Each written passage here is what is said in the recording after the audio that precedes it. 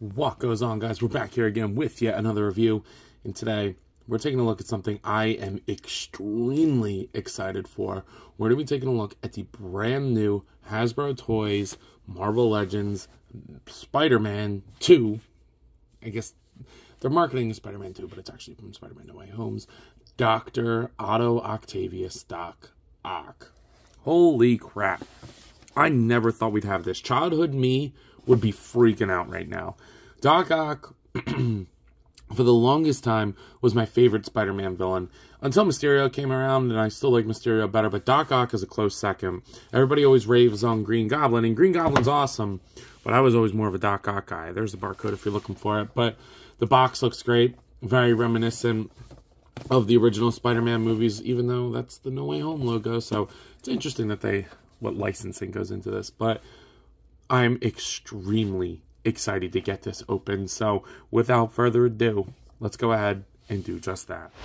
And taking Doc Ock out of the package, holy shit. Look at this bad boy. I'm in love with this thing. The fact that he can do this makes me so happy. Holy crap. Because I don't have any space or any reason to get a comic Dr. Octopus, but I am doing a Spider-Man No Way Home display with just all the Spider-Man characters, and this is so good. Like, just look at him just posted up, dude. The power of the sun in the palm of my hand. It's like I could just picture Alfred Molina's voice emitting from this action figure. Words cannot describe how happy I am to have this thing. I wanted this for a long time, and honestly, I can't believe it's a Hasbro figure. They did so much good stuff here, and it just proves what I'm saying, that they have the capabilities to do great things. They just choose not to be lazy. But if they do something good, like this damn figure, I am happy to call them out for it as well. This is awesome. So without further ado, let's get a closer look. Taking a look at old Alfred Molina's head sculpt here. They had to de-age him in the movie, but I don't really care. But that looks pretty damn good. I think I could heat them up and get the glasses on there a little bit better, but that could just be mine. But that head sculpt is pretty amazing. It's almost got like a little bit of a 5 o'clock shadow, or like a little bit of like a shaved mustache look. I love it. I love it. The hair sculpt is great. A little wash would have been nice, but then we go into the body. He's got that bigger, bulky body with that nice texture on the sweater and the awesome belt that, you know, holds the arms on there. And then what is awesome is not only do we get gold zippers painted, all the buttons painted on each side, but these are like layers in here. And that is amazing. That is so well done. The legs look good. A little bit plasticky on the boots, but not, you know, that's a very small detail. That looks great with the layers in there. I can't get over how good that looks. God damn. And the legs will keep the jacket in place, which is really, really nice. And Hasbro, you see how you barely can see anything out there? I actually still have them present. Let's do this. So Doc Ock puts his arm up. Here's the NECA toys. Ooh, he lost his head. Nosferatu. It's better on Doc Ock than most Hasbro figures, but NECA, you can see there's like nothing there. Why are we not learning how to do that? It's better here, and I'm not really upset about it. Just pointing it out. I have to be objective. But, man, I think these are new gloves because they look like Doc Ock's with like the 3 lines on there. And then, obviously, you get the legs, and they are a thick wire, like a thick boy wire, and I like that. That's totally cool. So the silvery gunmetal gray that they used is great. I think a dry brush over with silver would do some amazing work here. And then you get the hands, and I didn't realize that these clenched and opened. That is awesome. That is awesome. So you get the red on the inside there. Looks great. And then these are the ones that you'll plant on the bottom to make them stand, which is really cool. He can stand without, you know, like he can just stand up on his actual feet too. That's totally something he can do. Looks great. I have him leaning on the wall right now, but he can stand on there too. That looks just as good. He looks fantastic. He does come with a couple accessories. They're mostly just interchangeable hands and claw pieces, which is, you know, honestly, I think that's fine by me. So I'll just go into them really, really quick. You do get a pair of open hands, just kind of like relaxed, clenchy hands. That's fine. I like that.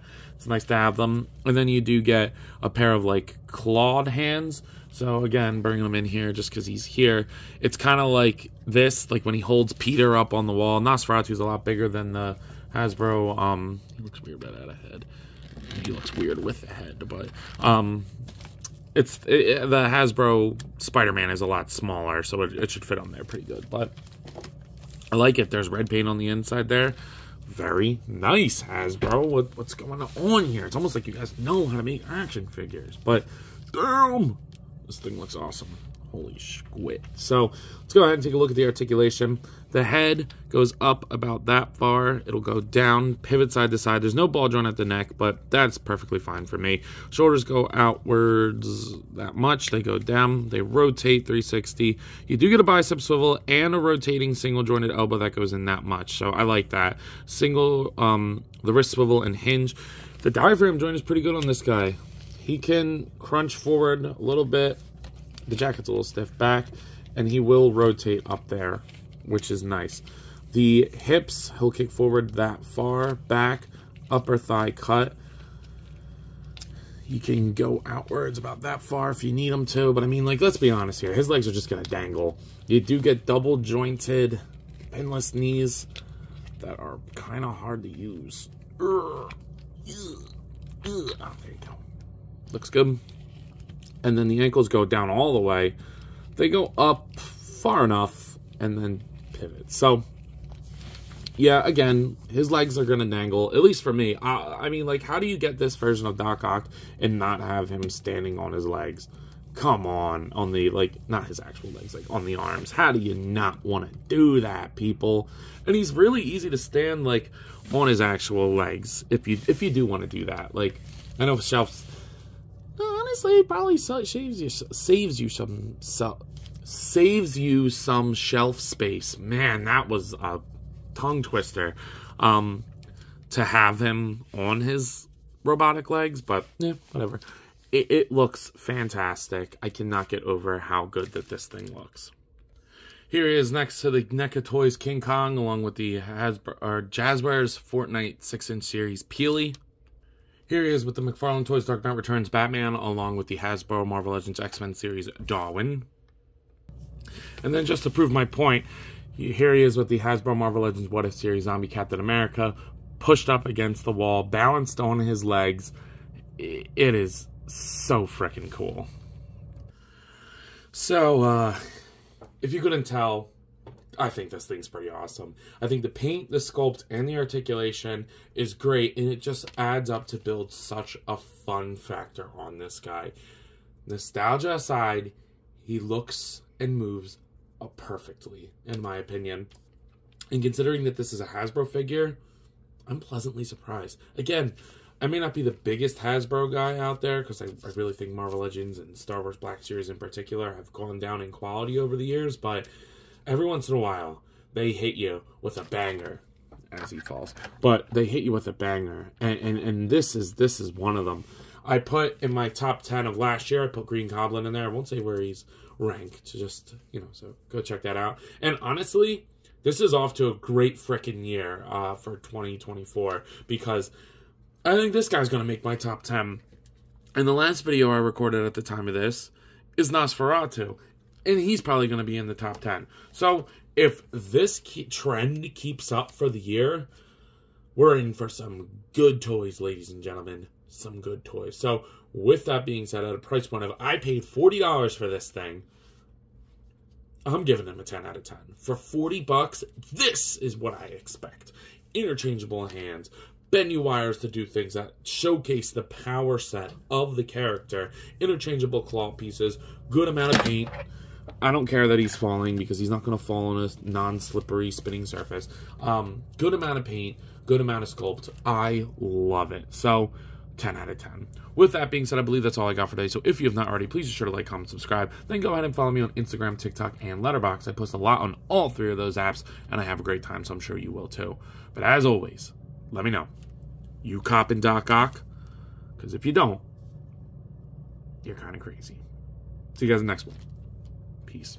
What goes on, guys? I wanted to hop on here again and thank you all for watching, and to let you know that if the following apps interest you, feel free to follow me on them, as I put the links in the description for you guys. I really appreciate everything you all do for me, so DM me with any questions or thoughts. I'd love to sit and talk with you all. Again, thank you all for watching, and I'll see you in the next one. Peace.